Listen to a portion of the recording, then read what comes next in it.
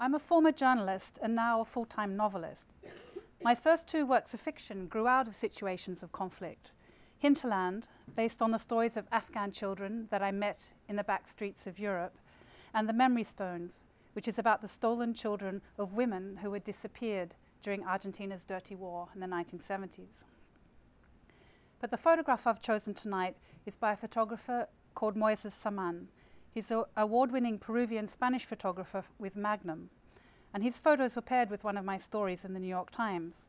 And we also used one of his other pictures on the cover of Hinterland in the paperback.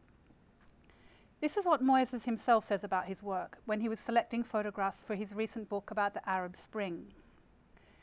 I felt the need to transcend the news aspect of the story, to incorporate the quieter pictures that are sometimes overlooked because they capture moments just before or just after the main event.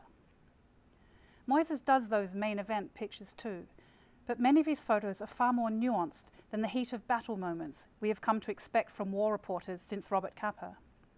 They take an oblique angle, they capture moments of introspection, and they seem to suggest in an existential sense how profoundly alone we are as human beings.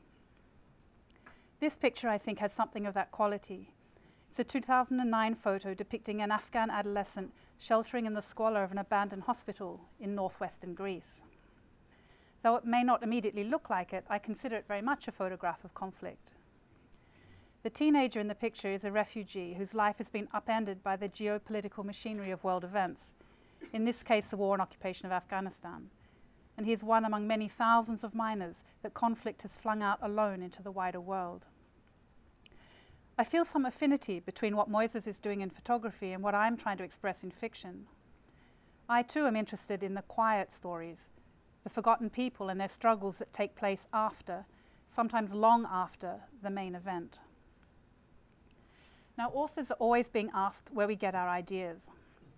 Margaret Atwood says that the job of the writer is to travel down to the underworld in search of stories, and if we are lucky, to bring them back into the light. I felt a little worried when I first heard that, but at the same time, I know what she means.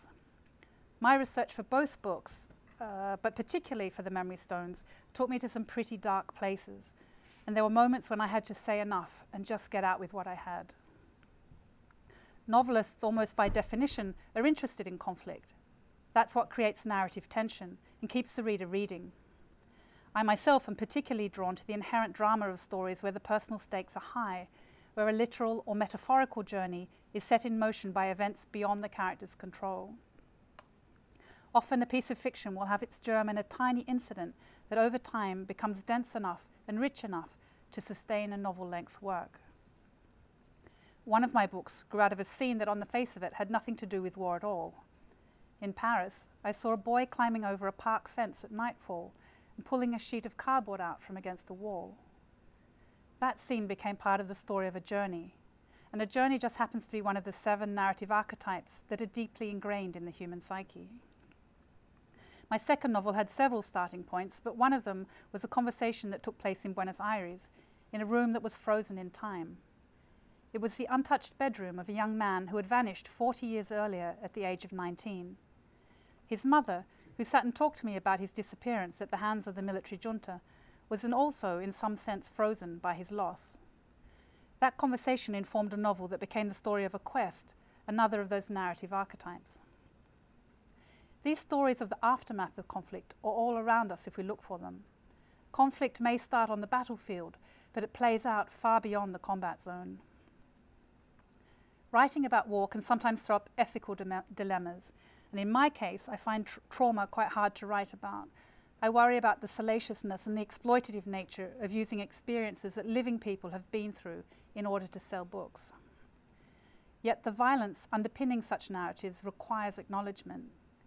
In the end, I used indirect forms, flashbacks and dream hauntings in Hinterland, and a small section written in a fractured kind of poetry for the physical and mental disintegration that takes place under torture in The Memory Stones.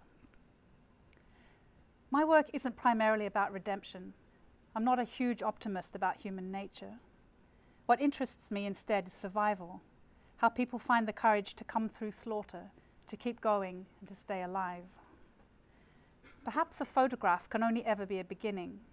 A novel, because of its engagement with time, with the subjectivity of character, because of its narrative arc, can take you on the journey, can bring you along on somebody else's quest. But you can't overwhelm the reader with the darkness of the underworld. What draws me to writing about conflict is finding the thread out of the labyrinth, the acts of kindness, which are often the true miracle, the things that fiction can salvage from the dark. Thank you.